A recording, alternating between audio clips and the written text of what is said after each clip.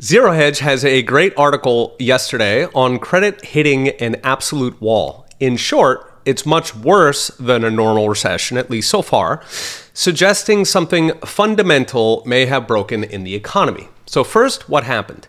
The article by One River's Eric Peters describes a major developer with a strong track record who's putting up a 30-story project in a top-tier U.S. city. Their lender suddenly pulled financing, meaning they had to scramble to find another bank. They called, quote, well over 100 banks. Not one will provide financing. By the way, the developer had built right through the 2008 crisis, where real estate was literally ground zero, and says he has never seen anything like this. So this should not be happening. It shouldn't be this bad, not this early. Higher rates on loans, sure, but not 100 banks refusing to lend at all to a major developer in a major city. Worse, we're already seeing more of this. Last week, I talked about major banks rescinding their car dealer floor plans. That's how dealers get a hold of cars in the first place.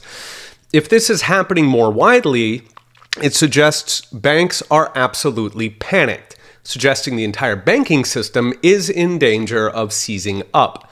That would, of course, be catastrophic for jobs, for the businesses that maintain those jobs. It would also be catastrophic for customers who've grown utterly dependent on a free flow of credit. So why is this abnormal? Well, in a normal recession, it happens when credit is suddenly choked off. That causes a bunch of businesses to fail all at once. This normally doesn't happen on its own outside of war or a social collapse. Those are things that would make everybody suddenly stop lending. But modern central banks managed to pull this off with ease by simply yanking up interest rates.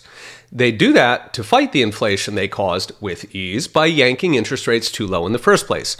Now, in a normal recession from the outside, what we see is business loans might go from 4% to 8%. Car loans might go from 0% to 7%.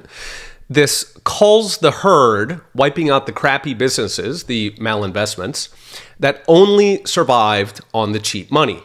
And consumers, of course, pull back. Taken together, that is a classic recession. But this time is different. So far, at least, it is a lot worse. Loans aren't just getting more expensive, they are hitting a complete wall.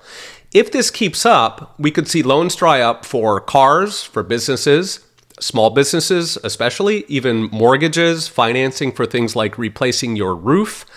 This would be extraordinarily disruptive to an American economy that's grown utterly dependent on 20 years of almost uninterrupted easy money and the credit it pours on them.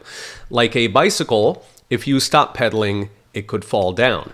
So what happens next? If credit has hit a wall, we will see deafening demands for the Fed to step in and print up what nobody will loan, meaning a return to the very inflation that kicked off the recession in the first place. We'll know over the next 12 to 18 months if this is just a normal recession or if indeed we are in new territory.